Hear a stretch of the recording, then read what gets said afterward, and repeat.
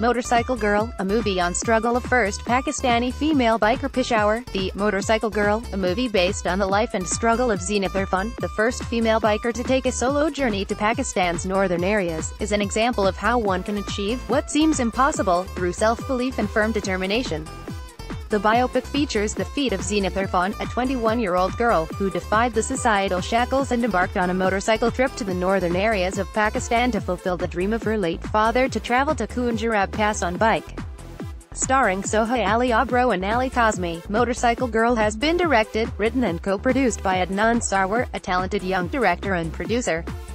Telenor Pakistan has sponsored the movie. The VP Circle South at Telenor, Umair Mohsin, said that Telenor Pakistan has always been a strong advocate of individual empowerment. Telenor wants to enable Pakistanis with the power of its data so that they can achieve more and become a better version of themselves, he added. Umair Mohsin said the way Zenith turned her father's dream into a reality by her unwavering resolve and commitment to her passion against all odds should serve as an inspiration for all Pakistanis. The movie was screened in Karachi on April